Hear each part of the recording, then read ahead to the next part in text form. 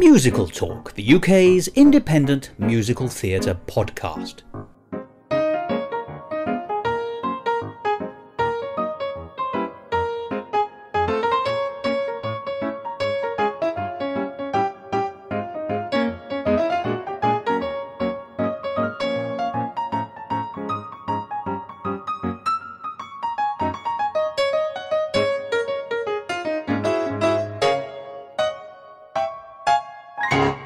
Hello, and welcome to another edition of Musical Talk. I'm Thos Ribbits, and I'm still pondering about what musicals we might have had if Alfred Hitchcock had decided to direct a musical film.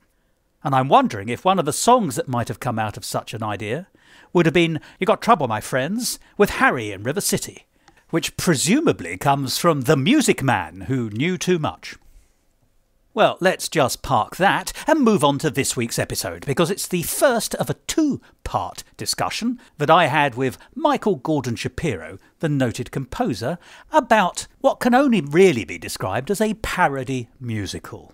You might have heard of it. It's called Twisted, the Untold Story of a Royal Vizier.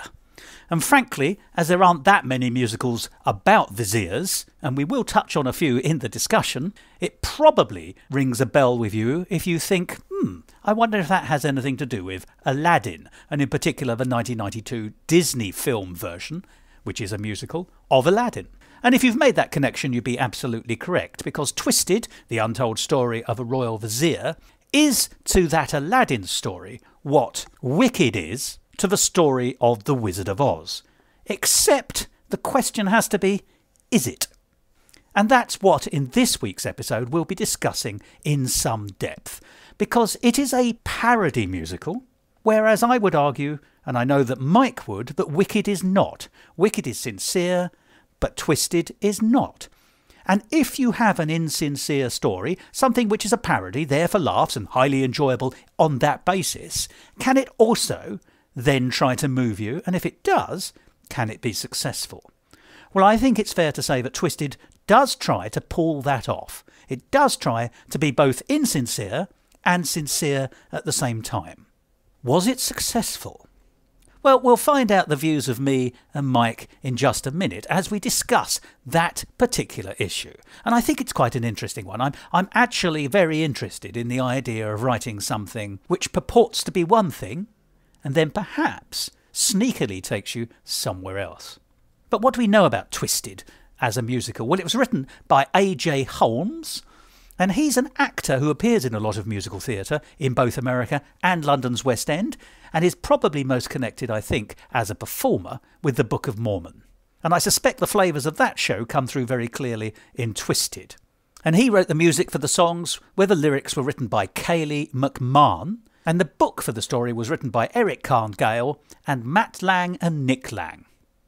And as a show, it premiered on stage in Chicago in 2013, and rather pleasingly, the show was videoed.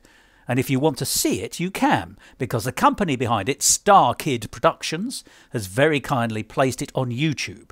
And at the time of broadcast, that entire show in that production from 2013 is visible to watch, and it is that version which Mike and I are discussing in our conversation coming up later in the episode. And nor did the show stop then. It has subsequently appeared in concert versions and in amateur versions. And indeed, at the 2021 virtual Edinburgh Festival Fringe, an amateur production of Twisted was also available to watch if you wanted to do so. But it's the original, you might say, that we're watching and talking about today. So, in this week's episode, we'll be discussing, as I've already said, whether or not a parody musical can sort of break free of its constraints and take you into the world of genuine emotional impact. And then next week, we'll be looking in depth at the nuts and bolts of this show to see how it was crafted. So let's get down to business. I hope you enjoyed this first half of the conversation that I had with Mike Shapiro about Twisted, the Untold Story of a Royal Vizier. Musical Talk.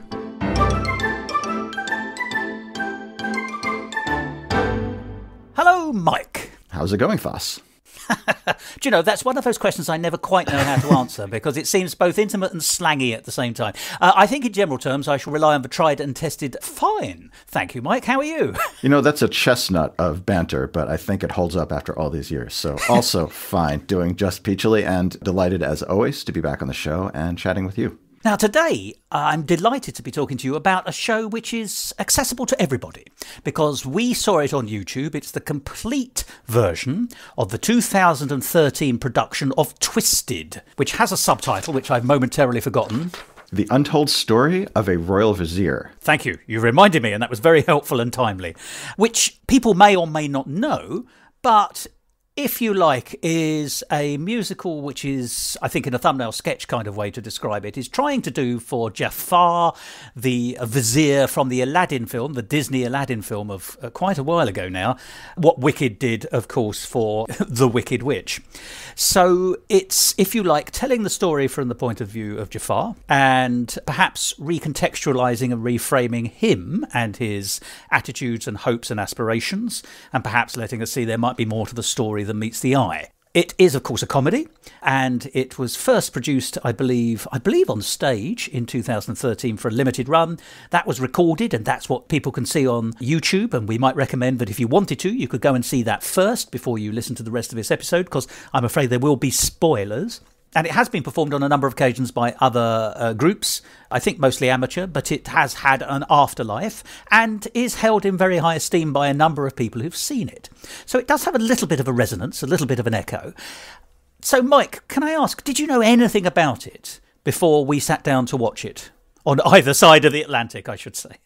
Right. I have passing familiarity with the company that both produced the premiere as well as, I believe, developed the show and wrote it, which is StarKid.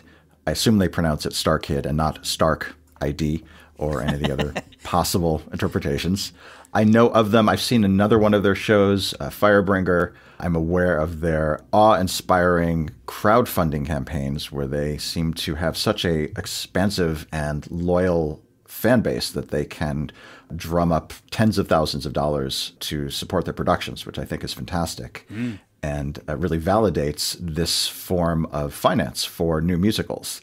So I know of them that way. This particular show I had not heard of prior to your mentioning it. I do think that this is a case where if you understand the premise from the title, you kind of know what you're in for. Yes, I think that's a very fair statement, to be honest. I mean, there aren't that many shows that have got a vizier in them, to be brutal. There's this and Kismet, I think, essentially, plus, obviously, Aladdin. I'm taking this and Aladdin as a matched pair. I genuinely can't think of viziers turning up that regularly. As positions in the civil service go, it seems to have fallen out of favor. Oh, I've just thought of one further option. There's definitely a vizier in Arthur Sullivan's last operetta. It's called The Rose of Persia. And it's Sullivan's last completed operetta, and it's got a libretto by somebody called Adrian Hood, who's Sullivan's most Gilbert-like, non-Gilbert librettist.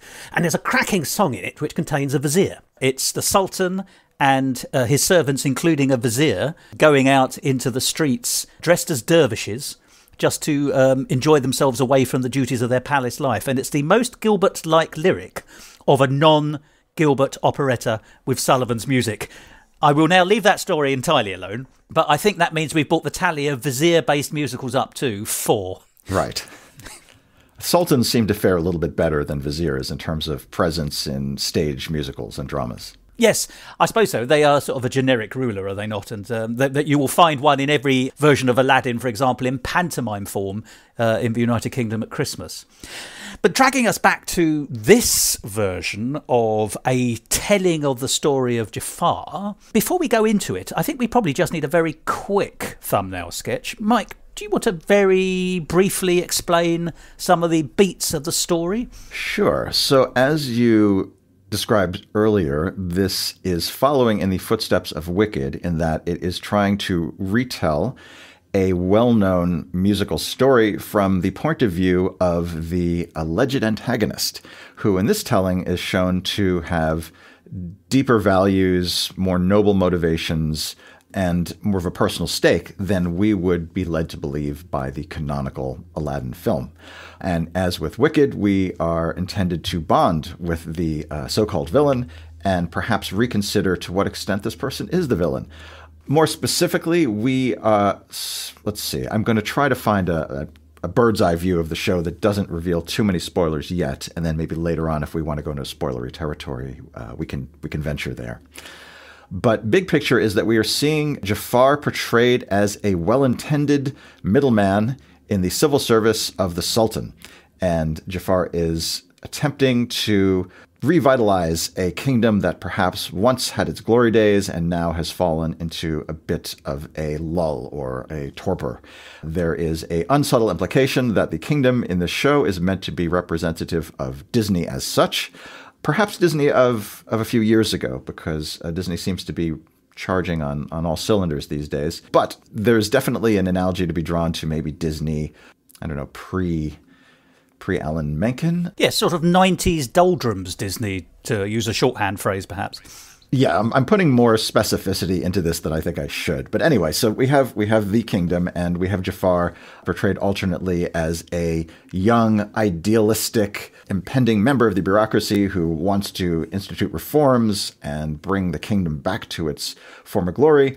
And we also see present-day Jafar, present day meaning contemporary with the Disney movie of Aladdin, where he is frustrated, he retains his ideals, but he's seen tragedy and sorrow.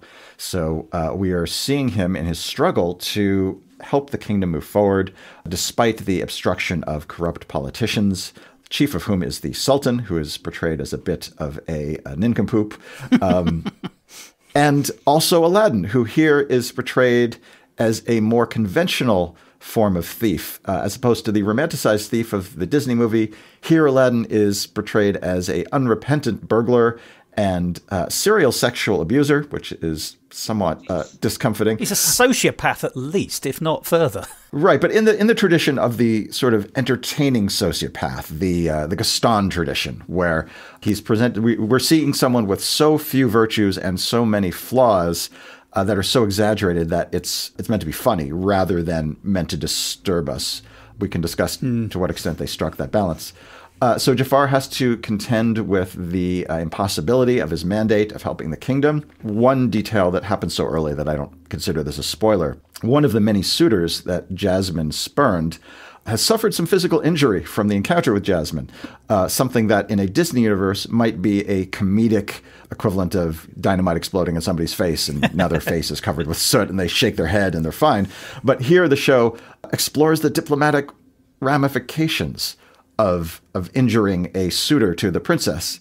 And in this case, we have Prince Ahmed, I believe, of the neighboring kingdom of Pixar. Brackets, subtle. Yeah, exactly. The analogy here is probably perceivable by everyone.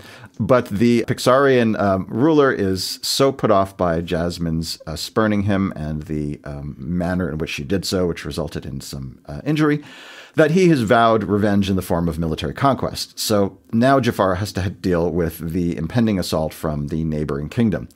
To the extent to which this is meant to be an allegory for Disney's relationship with Pixar is up for debate. I think there's sort of a mild correlation between the history of those two companies that we see during the show. But I don't think that the overly comedic Ahmed is really meant to imply that Pixar is as eccentrically incompetent. I think the analogy only goes so far. Indeed, yes, absolutely. And just briefly, that character is almost treated as a throwaway on his two major and significant appearances. The first time, I think there's a line to the effect that he's actually... he's essentially a minor character who's been brought in purely to prove that Jasmine isn't vastly interested in getting married to anyone and doesn't actually have any function in his own right. And then when he arrives in Act 2 to have a function in his own right, people seem amazed to see him again because there's actually an overt statement to the effect of, oh, he has come back. That was a surprise, wasn't it? Kind of thing. Yeah, there's a lot of metatextual humor, a lot of acknowledging the characters with respect to their function in the Disney movie from which they came. One of the things that I think is both the strength and weakness of the film is the style of humor that happens in concentration at the start of the musical, where there's a lot of literal exploration of the ramifications of things that occurred in the Disney movie, which were meant as just disposable comedic moments. And this show says, what would happen if that actually transpired? What would happen if Aladdin went on this thieving rampage through a busy bazaar and causing physical slapstick injury left and right? And what is the psychology of a young man who thinks he can just steal whatever he wants? Like, the show explores all of that in a way that's much more literal than you would ever expect from a Disney film. So that is a recurring humor staple in this show. Let's see what else. I'm going to kind of back away from details because I don't want to spoil too much, but we learn that Jafar has a tragic romantic past with someone from Mideastern folk mythology, though not necessarily from the Disney original, and that he is tied up in the quest to find the genie, in a way that surpasses Aladdin's quest and relationship with the genie in the original Disney film. So he's kind of got a stake in finding getting the services of the genie in order to help a past relationship. And things come to a head as the neighboring kingdom of Pixar musters its troops and gets ready to invade. And Jasmine, who here is portrayed as a spoiled, sort of a parody of a self-absorbed, perhaps American high school student who's very much involved in causes and activism without shining a reflective eye back on herself and seeing how she is part of the problem she is protesting. Can I just say that this version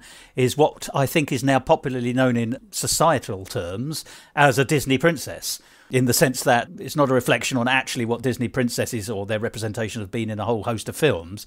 It's the idea that actually Disney's been so influential in society that there's a whole host of young girls, or it's been recognised that young girls sometimes aspire towards the princess-style lifestyle, and actually it's now used as a pejorative term, or certainly I've heard it used as a pejorative term. She's a bit of a Disney princess, is generally meaning she's a bit of a spoilt brat who isn't prepared to put the effort in to get what they might want.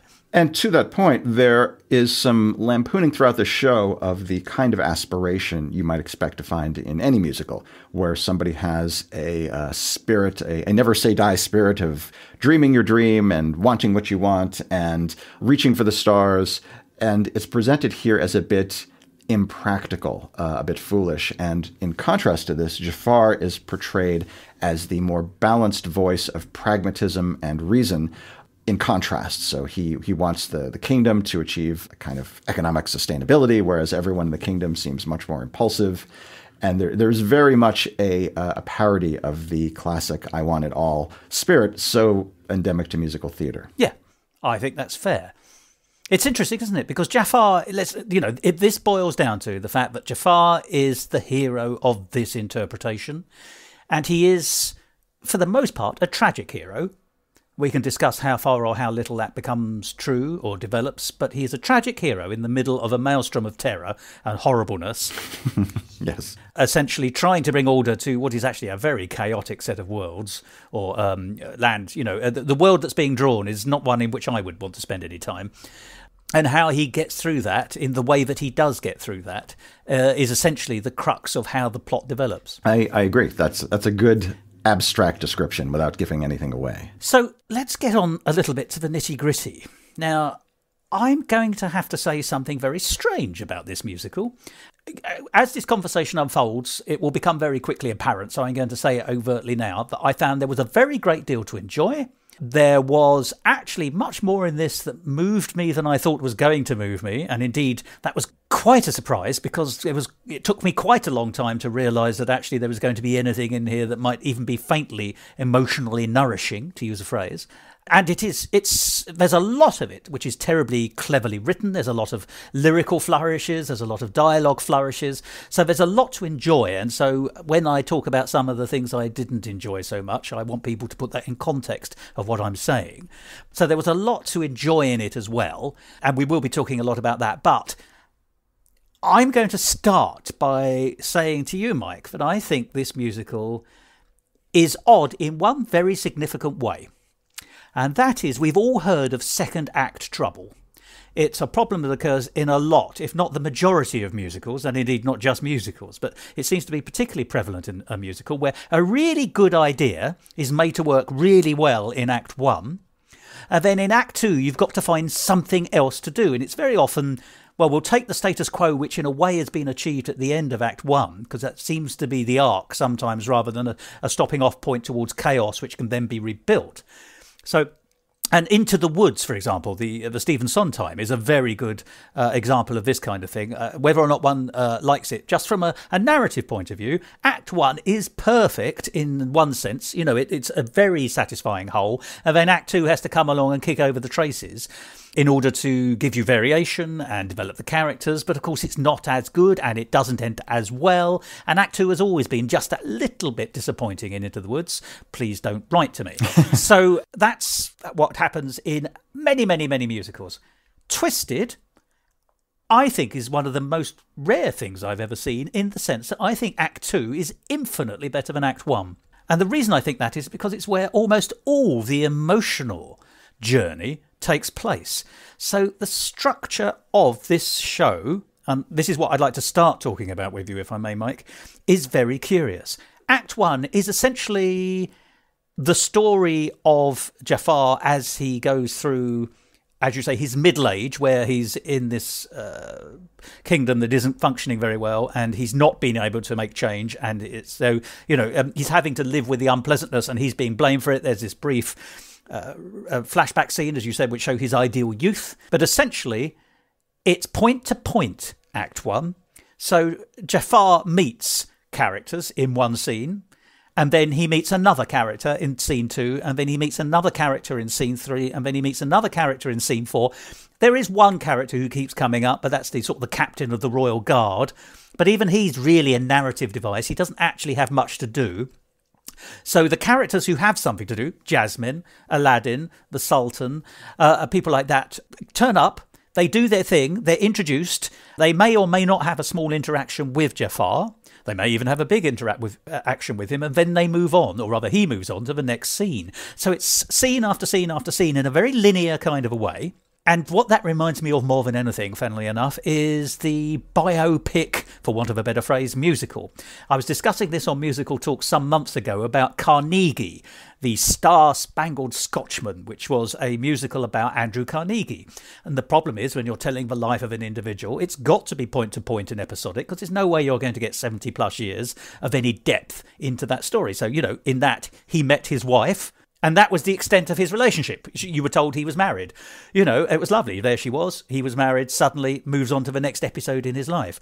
Act 1 is Jafar's point-to-point story, setting up Act 2, as I saw it. Once all the subplots, not that any of them have become subplots yet, once all the characters have been established and a context have been established, which is what Act 1 does, in Act 2, then they're allowed to start integrating, it seems to me. And in that integration, suddenly we get at least some emotional journeys. 2 or 3 of the characters are allowed to develop as characters, 2 or 3 are not. And this is where some of the spoilers are going to come in, so I'm going to have to say this. Jasmine develops, and Jafar develops by far the farthest. It is his story, and it develops in such a way that actually you're taken into places of despair with him, of happiness with him. You see his ingenuity. It was genuinely able to engage me. And then, by a fairly clever route, I thought, it sets you up to a scene where you think he's going to be... And once again, here's a spoiler. He meets a lot of other Disney villains who are in the same boat as he, or at least most of them are. So they come in and bewail and sympathise with him about the bad luck they've had and how their story has been misrepresented to make them look villainous, when in fact they weren't. So you've got that situation. And you think, oh right, so this is the point where he's going to turn bad. And then it confounds you.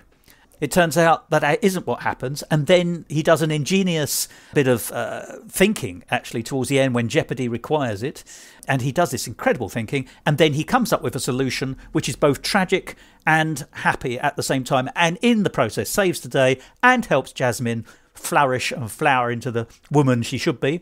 So suddenly Act 2 acts like a musical. Interwoven plots, character development, emotional rides, and a bit of carpet pulling. When you think you're going in one direction, it takes you into another direction. So I really liked Act 2. But the flip, therefore, is I didn't like Act 1 because it was so point to point. As I say, I did some timing. I think it was about 55 minutes before any character, apart from the captain of the guard, came back. So it takes an hour for any interweaving to take place at all. So I've done a lot of talking there, and I will want to sort of flesh some of that out. But does that ring any bells with you, or do you take a different approach? It does, in that I didn't think of it as Act 1 versus Act 2, because I wasn't really tracking where the more emotionally resonant stuff was happening. But I'll trust your analysis that Act 2 is a little more sincere and emotionally moving and not just a parody. I think what really had resonance, if we want to think of this as something that's dipping its toes into being a traditional storytelling musical, in addition to being a parody, is all about Jafar's backstory. Again, since we're in the spoiler zone, I'll take advantage of that a little bit. His past encounter with Scheherazade, who loves him so thoroughly that she warms his cold heart and gives him a sense of hope, and his tragic loss of her. And his desire to get her back through the genie, who is referred to the more historical name of Jinn here. I think that's the only character with a sincere motive and one we can relate to, and therefore the only character who has emotional weight. And it isn't. It takes a while for the show to enter the flashback world and show us that romantic connection, and then let us get a sense of his frustration because he had this woman who was his ideal and she was taken away. And he has this one somewhat sketchy supernatural opportunity, apparently, as far as he knows, to re-encounter her or to somehow salvage that relationship. So at this point, we have the requirements for a musical. Typically, we've got the sympathetic character on a quest for something important. So I think I agree with you that I don't think you said this. I'm putting words in your mouth a little bit. But what I think you were implying... They're good words. Carry on. I think this is the part of the show that feels like a musical rather than just a parody. Yes, absolutely. So this gives us an interesting... We've probably got to talk about what is a parody musical and what is what we might call, just for the opportunity to make a contrast, more mainstream standard musicals, and what happens when they merge or at least move towards each other. Right. Because this is a parody musical, and I think that's illustrated actually brilliantly in that opening song where Jafar, who's in his middle-aged phase of being the vizier and hasn't achieved much by way of making things better because the situation is still conspiring against him because of a sort of a corrupt oligarchy, if you like, of controllers under the Sultan.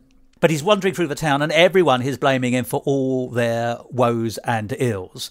But it very quickly becomes apparent they're blaming him for things which he has no responsibility for at all. So it becomes almost a ridiculous world very, very quickly. So it contrasts his... he is the humane and human character in a world of cartoons in real terms, because all the other characters cannot function. You could not take them out of that story as written at that point and put them in any other play, or you couldn't even conceive of them in real life because their worldview is entirely described, if you like, and I'm using the word described in the sense of locus and maths. What fun. What a way to describe musicals, through the world of maths. But it's described through their hatred of him, even though their hatred is ultimately irrational. It's insane. It's a little bit like how in the TV show Parks and Recreation, everyone is sadistic to Jerry, even though he hasn't really done anything other than be slightly uninspiring. But yeah, so there's a comedy drawn from the fact that everyone seems to hate Jafar well beyond anything he could have possibly deserved. I think it's useful to differentiate a parody from a musical comedy, because the former is really a subtype of the latter. But in my mind, the real distinction is that a parody's purpose is to ridicule somebody else's work or idea. That's its primary goal, and it does it through caricature of the contents of that show. So I think you can draw a distinction between Aladdin here as a parody and Wicked, which is not a parody, because Wicked's purpose is to tell a new story or to retell an existing story in a sincere way. And its purpose is not to send up the original characters or to point out the foibles of that universe. Whereas in this case, that's really the main thrust of a lot of the show, is just to unpack what's in the Disney original and to tacitly say this is kind of goofy and... Well, if it was Disney, of course they'd say it was goofy. Well done. Well done. But I mean, all right, so big... A practical difference is in a parody, parodies kind of take place in an alternate universe where it's okay if the main characters are terrible people as long as it's funny. So Jasmine here is a unrepentant slave owner, and she's pretty cruel to her slaves. And she tells them they're part of the problem. I mean, yes. Right, exactly. She's sadistic, and it's meant to be a satire. It's meant to poke fun at the idea of a benevolent princess in an autocratic society. And Aladdin, likewise, they look at the idea of the lovable thief and they turn it on its head and they say, well, it's not that actually lovable to be a burglar, a singing burglar who's making light of his crimes. And obviously there's an incidental sending up of Beauty and the Beast in the opening number. So the entire emotional orientation of the show is a often mean-spirited humor. And I think that's okay. It's certainly deconstructionist, isn't it? Yes. Yes. Definitely. But it's sadistic, right? Because we have people just saying the F word to Jafar for no reason. It's meant to be amusingly cruel and vulgar. Yes, that's true. And that's part of what a parody does. This is sort of the Mad Magazine tradition, which is a reference I know that you will get, and maybe some of our listeners will. But once you have a parody universe, you are absolved a lot of the responsibilities that I think you are in a sincere musical, because you don't necessarily need to like your main characters in the same way or to be able to identify with them. Or make them consistent, necessarily. Yeah, there does not have to be cause and effect either in the outside world or in the character's motivations, because the purpose of a parody, again, is to ridicule something else rather than to create a story in its own right. So I think there are cases where I think musicals try to straddle the boundary between a parody musical and a sincere musical, or something that feels like a parody-like universe. Would Urinetown be a good example of this, do you think? That's a prime example, because even though it's not a parody per se, I mean, I think it's a little bit maybe Brechtian in style, but it's not satirizing a particular work of art. But it takes place, I'd like to say informally, it takes place in a parody universe. Everybody's terrible in a funny way. Even the protagonists are vapid. Yeah. I think that once you are in the parody universe, it's very hard to get out. I think it's very hard to establish a sincere emotional connection to the audience, because we've already told the audience, this is a parody universe. Things are going to be crass. People are going to be despicable. And it's okay because, again, our purpose here is to ridicule something else. So I think the show suffers, even when it does tread into more sincere realms. It just suffers from the fact that it's set up as a parody. And it's hard to fully latch onto a character and feel with them when they live in this universe already. And can I ask, I accept everything you say there, because I think that it chimes in entirely with what I was, I'm going to have to say, feel as well as thinking, as I watched this through its complete 2-act version. But do you feel the same thing about Jafar? Are you able to say that even in this sort of grotesque world of parody characters who are very far from being human or humane, that Jafar is somehow able to do that, or at least over the course of the story becomes someone that you could feel that? Because I did feel that. I felt that I take on board your point that it's hard once you're in parody to get out of parody, but I felt that his character, and to a lesser degree Jasmine, but his character in particular, did sort of get to escape velocity, even though obviously he stayed within the story to get to the end. Otherwise it'd be very odd if he walked out 2/3 of the way through. Although I suppose in a way the narrator in Into the Woods is written out that way, but not satisfactorily. So I suppose I'm really asking, how did you respond to Jafar by the end, and did he escape the parody world? In my point of view, not fully. There was some degree to which I was starting to see him as a sincere character, but I was always reminded of the universe in which he lived and the intentions of the creator of the show in aping Aladdin and making it so vulgar and having so many dirty jokes, and again setting up a world where even the more sympathetic characters are propping up a evil slave-endorsing regime. Once we've gotten all those jokes, those very expensive jokes, I can never quite, I would not bond with Jafar the way I would bond with Elphaba in seeing Wicked. Wicked is in a fantastic universe, of course, but it's a sincere one from the start. And even though there is a kind of subversion against the Wizard of Oz in portraying the wizard very differently than he is described in the movie, and I presume the books, it's still not a parody. They don't call him the Wizard of Snoz, and they don't turn him into a complete inept fool, right? He's more of a substantial villain in that show. You've just turned him into Jeremy Durante in my head, by the way, and you've brought me more joy in that one sentence than I've had all week. So thank you very much for planting that little idea in my head. Do carry on, please, Mike. Well, what a bleak week that must have been. Ha-cha-cha-cha-cha. But you see the distinction. It really boils down to, like, what is the intention of the creators? And if the intention of the creators is let's make fun of something, then I can never quite fully get aboard when they say let's sympathize with a character who has real needs. I could I'm sort of stuck in the space between two stools, right? It's neither fish nor fowl. It's not equivalent to another fantastical musical with mythological characters that is sincere, because here we're still stuck in that world. It's like reading a sincere. It's like as if like Bart Simpson had a crisis, right? Like I could kind of sympathize a little bit, but it's still The Simpsons. So I think there is this intrinsic awkwardness when you try to bridge that gap. I think you can point to the same phenomenon in Book of Mormon, which also tries to bridge a parody-like world with moments of sincerity, with limited success in my mind. And I think that was one of the major limitations of that show. And I think we're seeing a similar phenomenon here.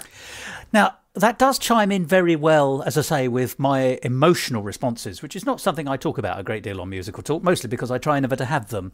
I am British, after all, write that down. But essentially, I found Act 1, as you'll have gathered, quite hard going. As I say, I was impressed by some of the dazzling wordplay and some of the very clever lyrics. You know, there's a real veneer, which is different from a vizier, of course, a real veneer and sheen to the dexterousness, the dexterity on display in essentially the words. And so I enjoyed it, if you like, as a series of snacks. But in terms of when I got to the end of Act 1, I thought, I am not being presented with anything that makes this feel anything other than hollow. It's like an Easter egg. It's beautifully wrapped. There's a very nice outer casing, and then there's the inner chocolate, but it's very thin, and certainly wouldn't sustain you as a meal. And then within, there is nothing. It is hollow. And so Act 1 left me hollow. And I will tell you this, I watched Act 1 and didn't want to watch Act 2 immediately. I actually watched Act 2 the day afterwards because I really couldn't face more of the same. Now, when I went into Act 2, as you'll have gathered, I got more out of it, I think, than you. I'd also had that big interval of a day. And that, I think, either allowed me to recalibrate, or because Act 2 seems to me to feel very different in terms of its decisions, might be the best way of putting it, I enjoyed Act 2 infinitely better, and therefore I was ready to go with Jafar as all the stuff that had just been sort of thrown on the table in Act 1, very cleverly thrown on the table, or rather arranged on the table, but without much point, suddenly seemed to be allowed to develop wings and fly a bit. Or for me, more than you, I think, Mike. But I did enjoy his journey and felt for him and was very pleased that the story concluded in the way that it did for him. It seemed to be the best possible denouement for a tragic hero, which is what I've been sort of perceiving him. We're not talking Hamlet here because of, as you say, the lack of sincerity about all the other characters. But his character was sincere in a world of non-sincerity, or so it seemed to me. And so he was about the only one who could do it. Jasmine has no obvious reason to suddenly grow up, particularly, but she does. There is a sense that the catalyst is a revelation that Jafar makes, and actually there are a couple of rather nice moments that they share, funnily enough, which sort of, I think she is, if you like, let me put this better, I think that her development is made the better because of his development, but I can't see any of the other characters in the piece developing at all. So I think two of them essentially become characters. Maybe that's the best way of putting it. So I probably got more emotionally out of it than you by the sound of it, but I absolutely agree that the parody nature of it does leave it a rather thin meal at best. And certainly Act 1 was not at best, where it was essentially just table dressing. But I'm fully aware that this all sounds very negative because I enjoyed a great deal of it. But I think possibly the way to describe it was I admired much of it, by which I mean the lyrical dexterity, much more than I did the substance of it. The plot did what it needed to do in the sense that it filled in all the gaps that you weren't seeing in Aladdin, but you could imagine were taking place at the same time. So it did that kind of clever connection thing, and you can sort of, it's if noise is off, it's Act 2 where the stage is being viewed by you, the audience, from behind. So suddenly you can see the working. So that's very much what we got. So it looked very neat and dovetaily. And neatness and dovetailiness is very satisfying. In that sense, it was an intellectual joy. Maybe that's too strong a word, but it was certainly intellectually engaging to say, I see what they're doing here. That fits in very nicely with my memories of Aladdin. Very much appreciate what's going on there. And then, as I say, I'm going to have to start talking in a minute about some of these moments of verbal dexterity because I need to back up what I'm saying. But there was enough of that to keep me entertained. But you get to the interval, which is when, you historically draw breath in any show. And I drew breath and I thought, but, I've been watching a kaleidoscope. Lots of lovely colours, lots of lovely moving stones, absolutely meaningless in terms of a picture. It's sort of abstract. So I did get the sense it was, well, you've said parody, I think cartoon, certainly grotesque.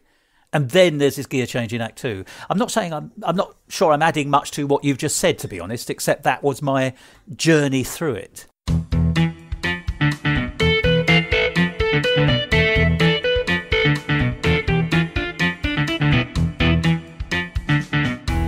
Musical talk.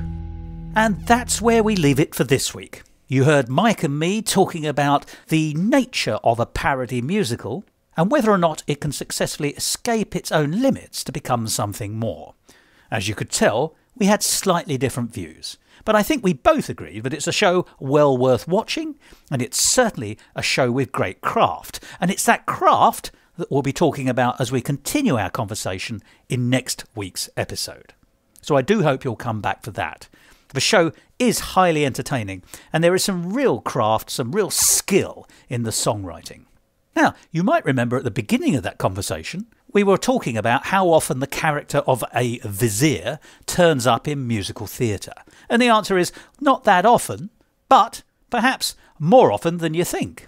And off the top of our heads, we immediately came up with Kismet and the Rose of Persia.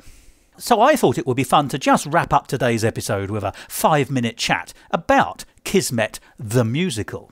And I stress the musical because it wasn't written as one.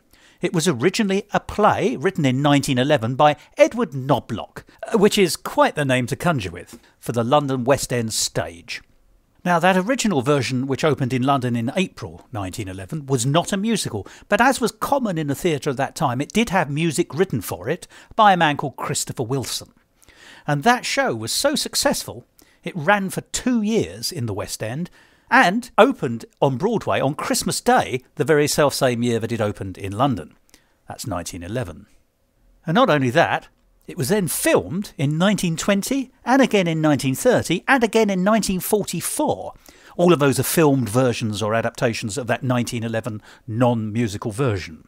But as you can tell, it was one of those perennial shows, and was eventually turned into a musical for the stage on Broadway in 1953, and by 1955 had been so successful that it was made into a film by MGM, featuring Howard Keel as Hadge, the main character, who is both a beggar and a poet, in case you didn't know it, and whose main antagonist in the piece is the Vizier, who comes to a sticky end. Now, the thing about the 1953 Broadway version is that it is a musical. It's a musicalisation of that 1911 play, and it has music adapted by Robert Wright and George Forrest, who also wrote the lyrics. But I do say adapted for the music because it was borrowed very heavily from Alexander Borodin, the Russian composer, who had died in 1887, and so didn't really have a chance to object.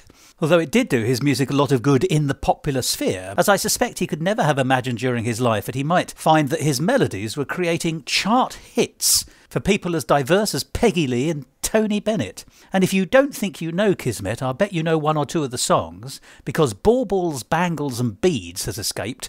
But of course the most famous is the song Stranger in Paradise, a song which has a particular popularity in the United Kingdom, because on the year of its recording, the British audiences managed to send Tony Bennett's 1953 recording to the top of the UK charts, and then 5 other versions by different performers also charted in 1955.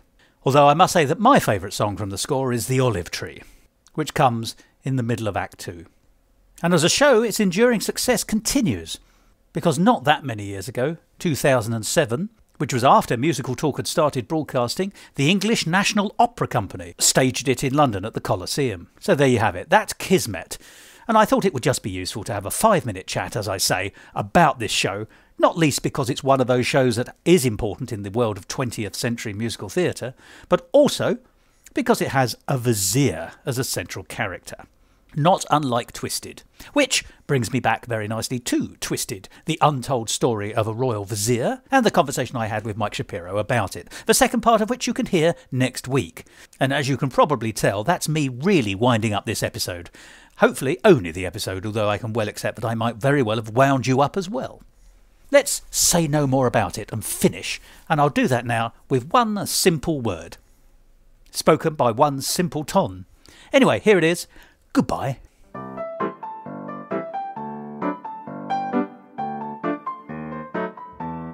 This episode of Musical Talk presented by Mike Shapiro and Thos Ribbits, and edited by Thos Ribbits.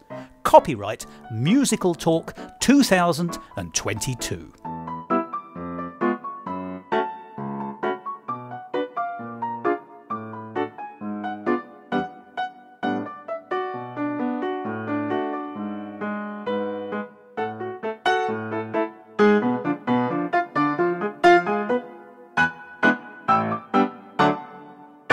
To find out more about the world of Musical Talk and listen to past episodes, go along to our website www.musicaltalk.co.uk or subscribe to us on Apple Podcasts and follow us on Facebook, Instagram and Twitter.